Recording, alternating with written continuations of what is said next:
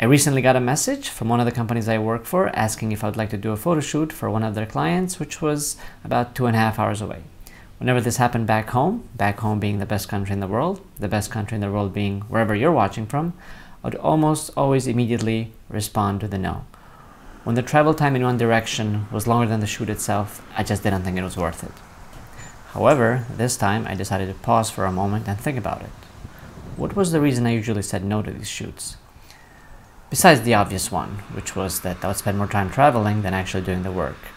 But there was also something else, and it was something specific about the time spent traveling, during which I did nothing. I usually don't mind being on my own when it's my choice, but once that choice gets taken away, I start to feel annoyed that I have to spend all this time by myself doing nothing, but just sitting there, waiting and waiting. Ultimately, I accepted the offer.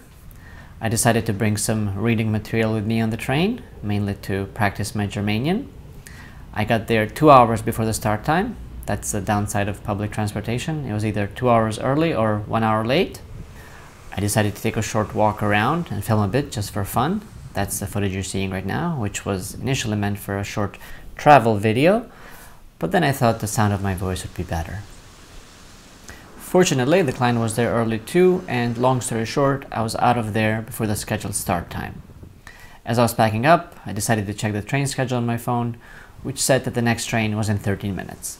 It's a 15-minute walk to the train station. However, the client told me that the next train isn't for a while, as they only run every 2 hours, to which I responded, I think they run every 2 hours only in this direction. Silly me for choosing to believe the app, but I think I just didn't want to believe that the train wasn't coming soon. I grabbed my stuff and made a dash for it. I got there 2 minutes early, only to discover that the next train wouldn't arrive for another 36 minutes. I was drenched in sweat and out of breath, but I decided to focus on the bright side. I had already gotten a good cardio workout in, or at least a warm-up, on the run to the train station, so I decided to use my surroundings and get a workout in.